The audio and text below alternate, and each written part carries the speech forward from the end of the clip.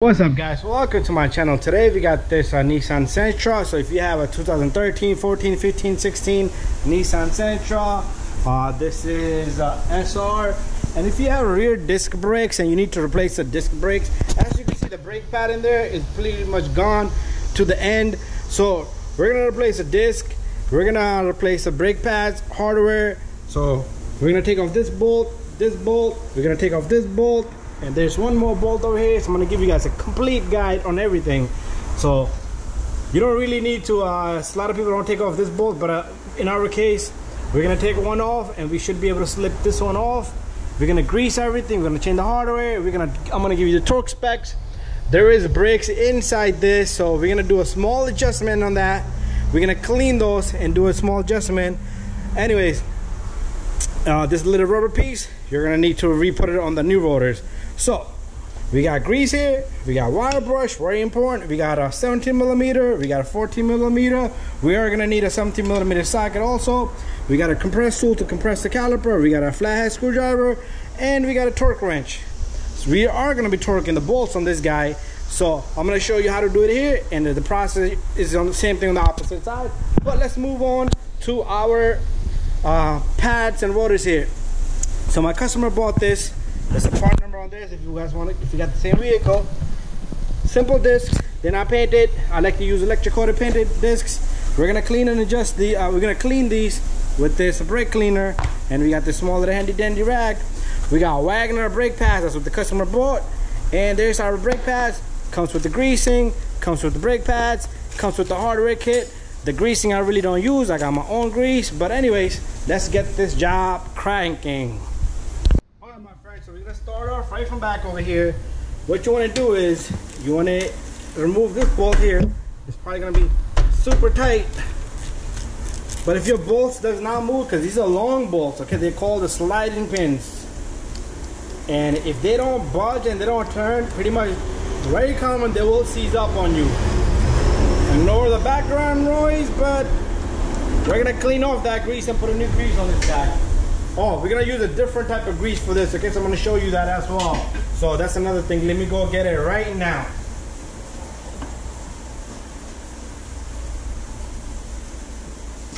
So this is what we got. Silicone grease. That's gonna be for the sliding pins, which is pretty good. So once you take this off, you should be able to pull this caliper off and slip it right off, just like that. Just slip it off. Put this on the top. You don't want to leave it hanging. Your brake pads are immediately gonna fall out. If your brake pads was jammed in here and you had to bang, bang, bang, bang these out of here, sometimes you do, over time they get stuck, but that means the person before didn't do a good job. I done these brakes last time. They got crusted, but I know I did them. But we did a pretty good job there. We're gonna take our 17mm and we're gonna take off this bolt.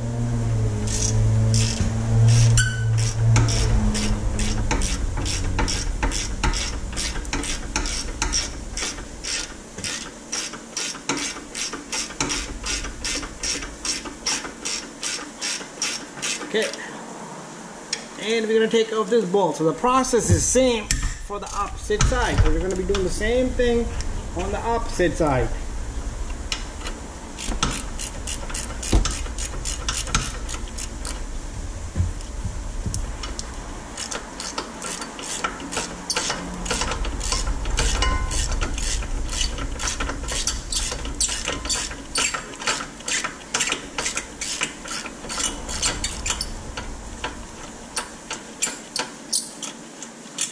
Here it goes.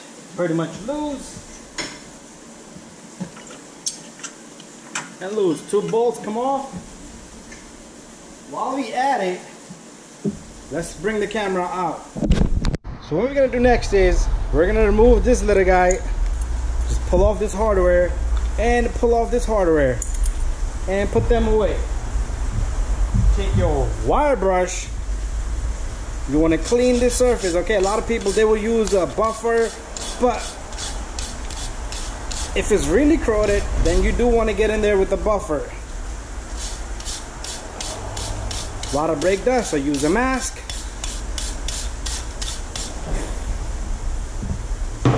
Once this is clean, what we're gonna do next is we're gonna take a little bit of grease and put it right down here.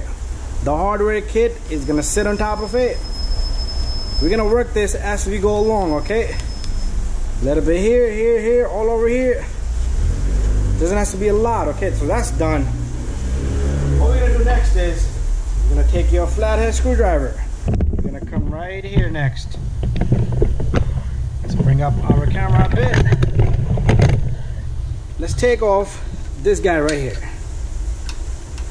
We're gonna put this onto the new disc, okay? Next, another thing we forgot was a hammer. Let's go get a hammer. We're gonna tap this and it should slightly come off. Okay, very slightly, just tap here. Make sure your caliper doesn't fall.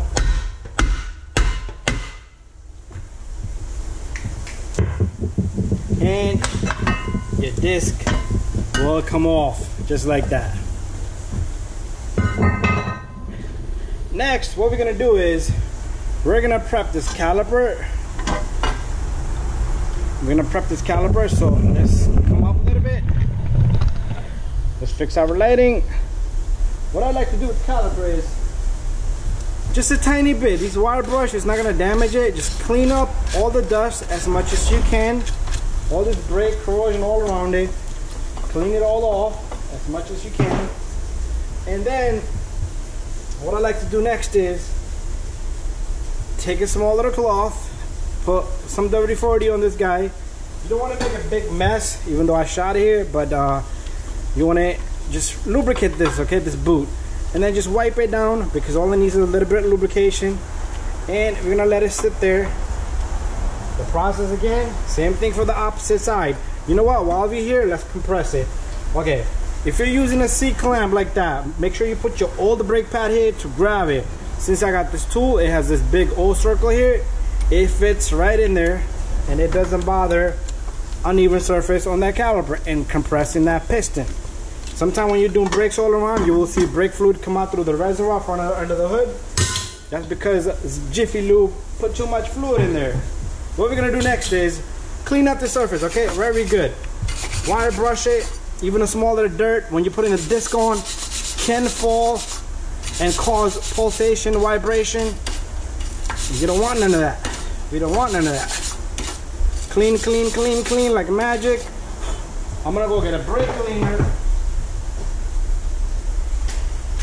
So with our brake cleaner, what we're gonna do is we're gonna clean off the shoes here, okay, and the hub. So together at the same time. Let's move back our camera and just clean off all this. Just clean it all off.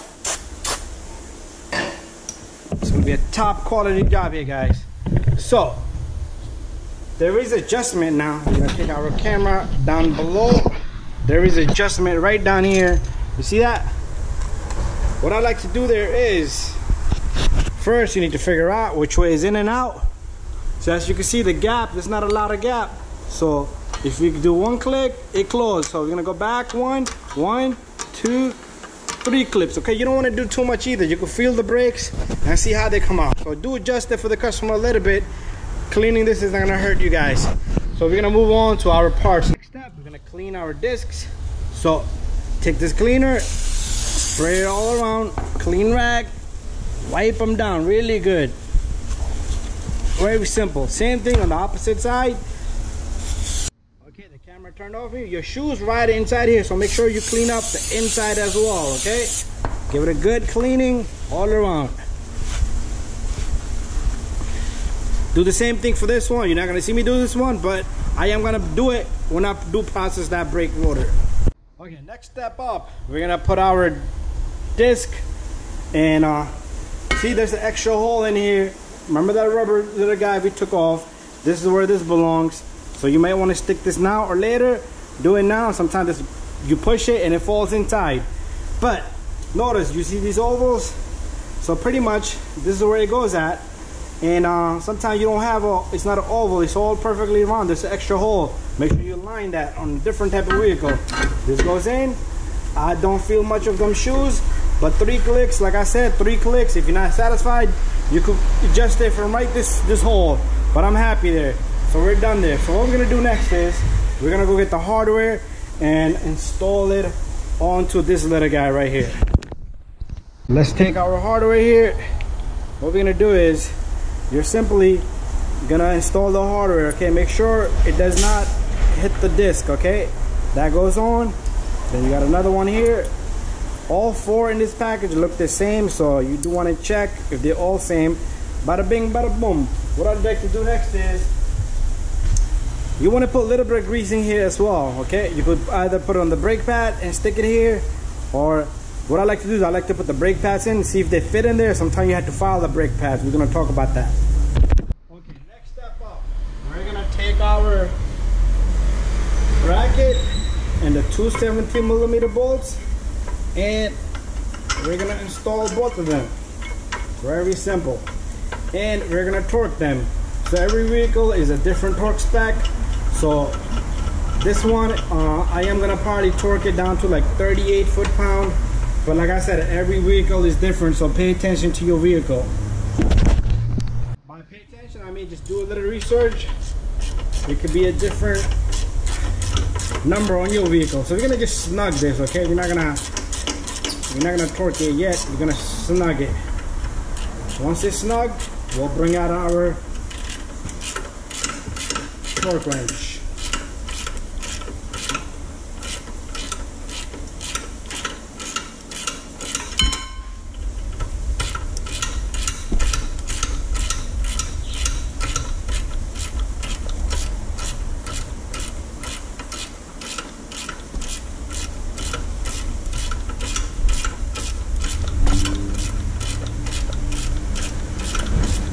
How long is this bolt? My rubber boot fell, notice that?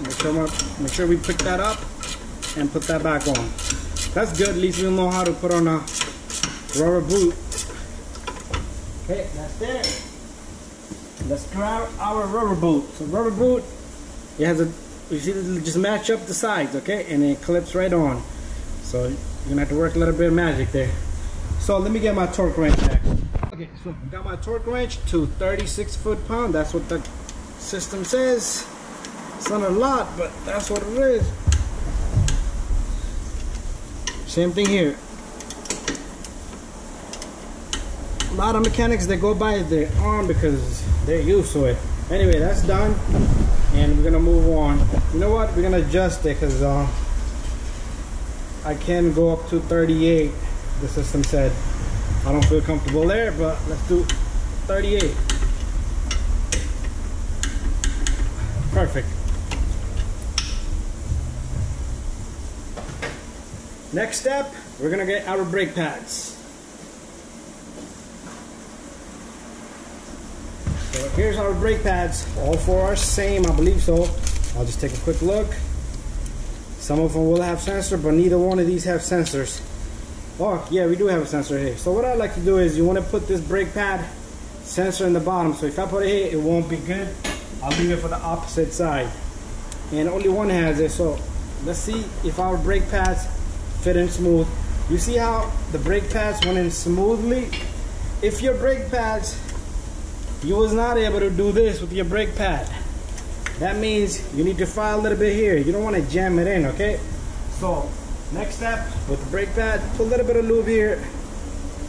Put a little bit of lube here. Same thing on the other brake pad. And you stick in the brake pad. Slipped in very fast with the lube. See the magic of lube? Let's pull off this guy. The reason why I said I'll put later on, because if I had put a lube here and then my brake pad did not fit on it, and it would have been a mess. Me trying to file that guy with greasing on it. So now we know that they fit good. We don't need to file them. We can put grease on them and stick them on. There you go. Perfect. Next step, we're gonna take our sliding pins. There's one sitting on the, let me see if the camera is seeing. There's one, let me bring up the camera a bit. There's one on the caliper itself. So what we do here is we clean this guy off. The one with the rubber bushing here goes in the bottom. Remember, silicone grease. That's what we're using here. It's a high temp grease. And what we're gonna do next is we're gonna do the same thing here. We're gonna clean this guy off, and I'm gonna put tiny bit grease on this guy. And you can even take your other sliding pin and smudge on the grease however you like. Okay, so we got that.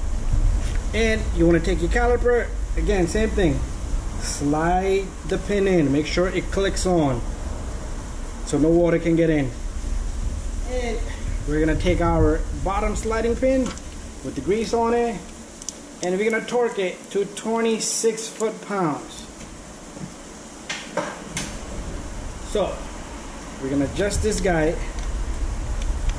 to 26 foot-pound. I'm gonna switch up the socket.